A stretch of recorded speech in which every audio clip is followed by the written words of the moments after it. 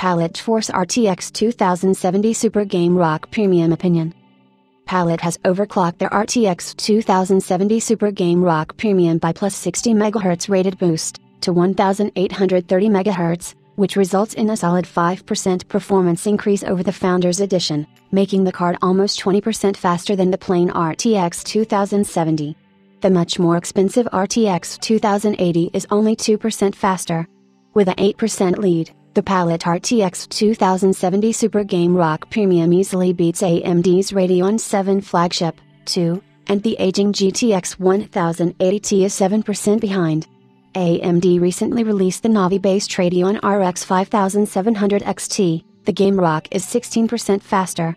With those performance numbers, we can easily recommend the card for gaming at 1440p. Palit's large triple-slot thermal solution is identical to that of the company's RTX 2080 Super Jetstream, so it brings plenty of cooling power to the table. Using the default BIOS, temperatures are 5 degrees Celsius better than on the RTX 2070 Super Founders Edition with slightly lower fan noise.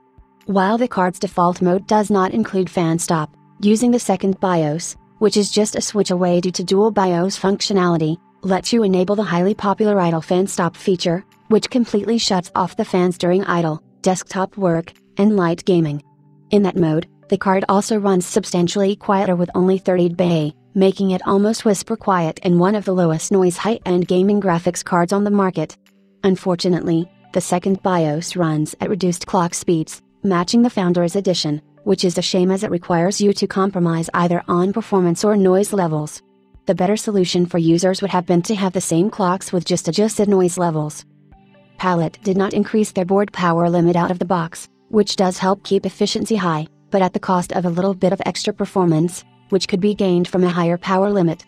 The manual adjustment limit is much increased, though, at up to 300 W, which will be useful for overclockers.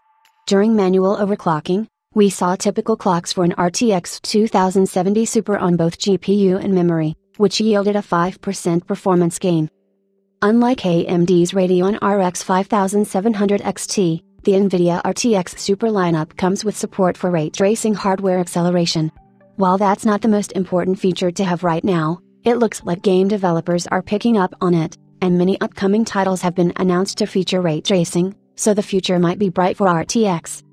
We found Palit's card listed in Europe for €570, which we converted to $540 for this review.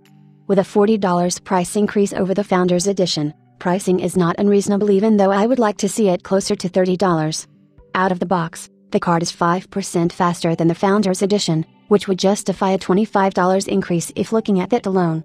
The bigger cooler and dual BIOS can certainly be worth a few more bucks, but competition is strong, with other vendors pricing their cards closer to the $500 mark.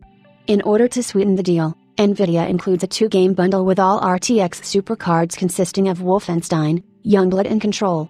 Both titles come with support for NVIDIA RTX ray tracing to show off the capabilities of their new technology.